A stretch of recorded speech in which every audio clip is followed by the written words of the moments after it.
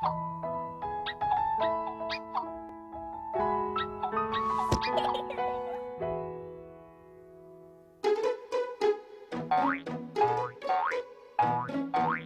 aloud. Share a book with me. Share a book every day with your preschool children. It is the most important activity you can do to ensure their success in life. 7. You're a 7. This video is not about teaching young children to read. It is about helping you, the parent or caregiver, share books with your children and pass on to them the adventures and excitement of stories.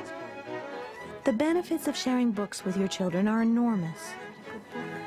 You are stimulating their imagination, connecting them to a larger world, giving them a sense of security, and forming one of the best memories they will have of you when they are older. 1 part yellow. When you share books with your children, you help them develop a love of books, and you give them the foundation for lifelong success.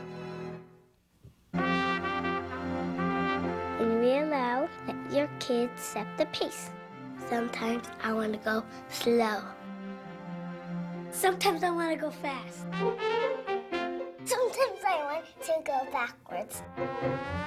Sometimes I want to be upside down. And sometimes I want to read the book to you. When you let your child set the pace, you're working within their attention span. You'll have a better idea of what they're able to sit for, and they'll enjoy and understand the story that much more. I used to read to Peter like how I'd read to myself, from the beginning all the way to the end, page by page, making all the correct phonetic sounds. But he wasn't happy that way. He doesn't think that way. He's a 3-year-old. So we'll read from like the end, go to the beginning, or even start in the middle and work backwards to the beginning. We'll even make up words to the story. We'll make the sounds that we think the animal would make, like a duck would say quack, quack, quack. We'll do that. Yes. Look at that. Swoosh went the fan and made the spider fall. What happened? Look. Spider went down. And it's interesting because he gets more out of the story than just, you know, what the plot of the story is. So The bubbles. oh, yes, the bubbles. Yes, he climbed up the yellow pail. Sharing a book is an emotional experience. It is about telling stories, not just reading the words. Sounds the same. You can't see the wheelbarrow. A book without words is a fun way to learn to read the pictures. I like this page with all the sheep, but you can still find a pig. Ba, black sheep, have you any wool? Yes, sir, 3 bags full. What is it, a pear? Apple. Apple? John's real rambunctious himself, you know. It takes a lot for him to really sit down. So when I introduce the book to him, I do it really slow. You know, I read through a couple pages, or I flip through it a little bit, get him interested. It takes about a week for us to get through the whole book. But, you know, after that, a couple days, it's pretty much one of his favorite books when I'm done. That's 6. No, that's 6. I don't know, but I can see a snail. Oh, the snail. Reading to a child is different than reading to yourself. Take your child's lead about where they want to go in the book and how fast they want you to read. Sometimes there are good little piggies. If they are asking questions and are attentive, Hello, Ray, we saw a rainbow. you know that you are in tune with your child.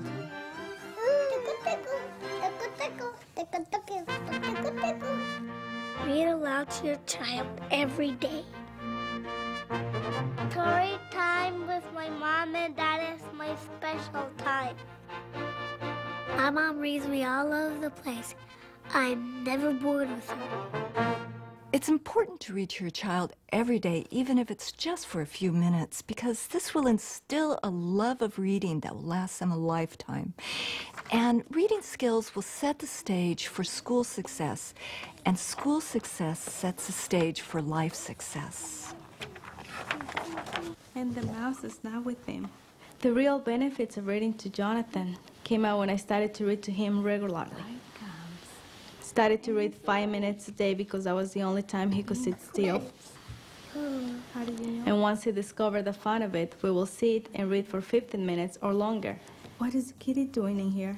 Can you growl like the bear? Reading to him encouraged him to focus on one book. And I was so surprised how quickly he became attached to a reading time. The benefits of reading aloud every day to your child cannot be emphasized enough. ¿Con quién está lista, Marta? Reading aloud stimulates their imagination, broadens their interests and tastes, and connects them to a larger world. A child is never too young to be read to, and it's never too late to start. And it only takes a few minutes every day.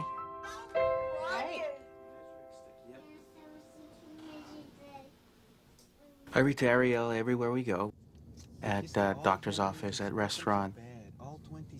In the car we have books. Taking the books along is very important because we're so busy.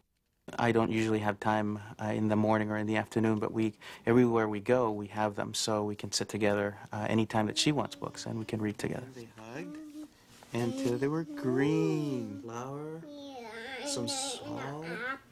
Reading has become an important part of our life. Bell pepper too. Look, she bought some flowers. Milk. Remember that? M-I-L-K. Creating a language-rich home for your young child is easy. Give them access to books and involve them in your everyday reading and writing tasks. I see we're running a little low on oil. I suggested to my wife that we take 15 minutes out of the kids' TV time in order to make time to read to them. At first there was a lot of resistance, but now they would much rather be reading with us. It was absolutely worth it. They loved totally love it. What black cat down in the barn keeping 5 small kittens warm? We started reading to our kids when they were just babies.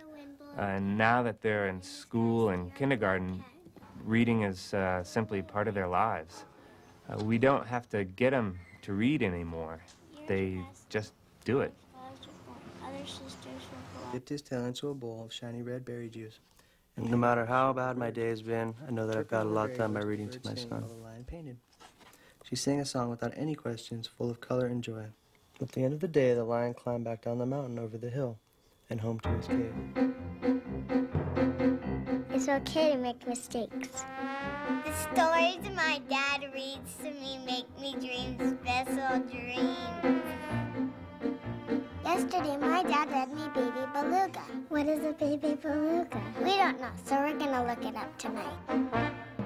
It's okay to make mistakes when you read to your child. It doesn't matter how well you read. The idea is just to share the story. Your child just wants to hear your voice and be close to you. And rotate. I was scared to read to my boy. Desired. I don't read very well, and I was afraid that he would learn my mistakes. But now I know that when I make mistakes reading, it just teaches him to learn from his mistakes. Kids don't judge you, they just want quality time with you. And now the dolphin is swimming here. The pink dolphin's in front. Your voice is one of the most powerful tools you have for calming and creating a sense of security for your child. Your voice matters more than correct grammar or expert reading ability. Your voice will hold your child's attention. Me!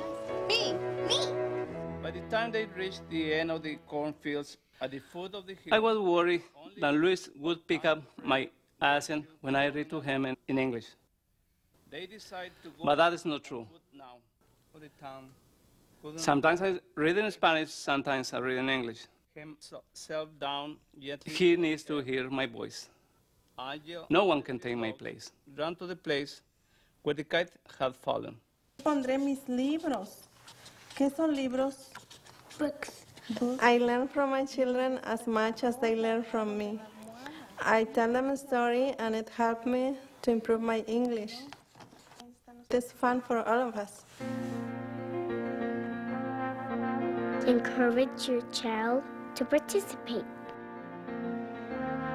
My dad lets me turn the pages. My mom read me a story about a raincoat. I have a raincoat. We read a story about a little red bird at school. Today I found all the little birds and I counted them. 1, 2.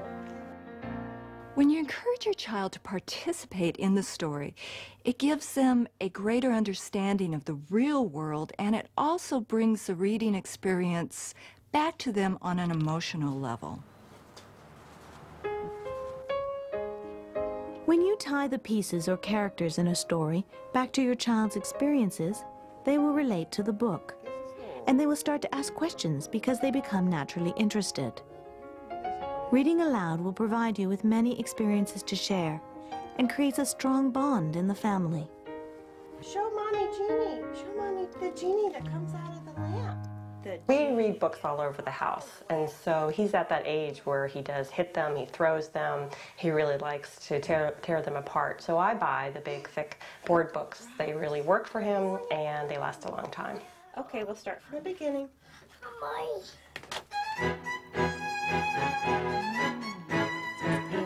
There is no right or wrong way to share a book. Let your child turn the pages. Let's go to my house. Let them tell the story. Soon, they'll be reading to you. I said the cat. Nothing is more wonderful than developing a love of reading together with your children.